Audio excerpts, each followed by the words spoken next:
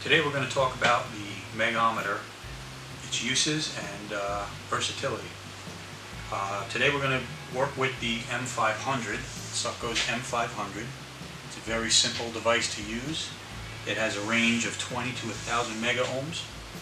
The nice thing about it is it's very simple. One button does it all.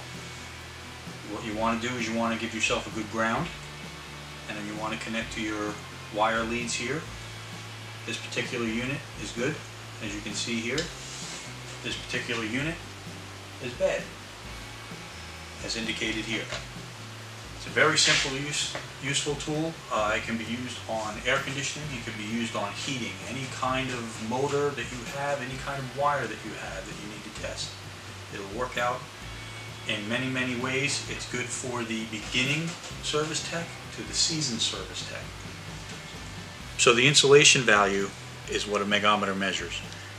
All of this in here, this plastic, get overheated and start to wear thin, and that's where we have a problem with the voltage straying across and grounding out and shorting out this particular compressor. Now, we've had a lot of questions and concerns about the M500 testing scroll compressors. The most important thing you can do is to make the connections right at the compressor itself and not at the lead wires that come off of it. This particular one is a good compressor, as indicated here.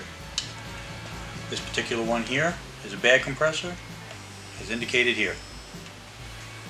The most important part of your Megohmmeter are the connections.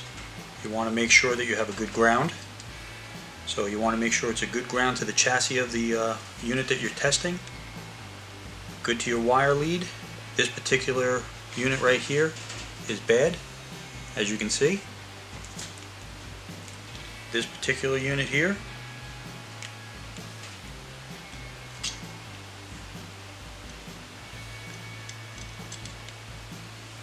is a good motor, as indicated there. That's it for today. Thank you for making Supco the right choice. For more tech tips, subscribe to our YouTube channel and our Facebook page, or go to www.supco.com if you have any questions. Now put this knowledge to good use.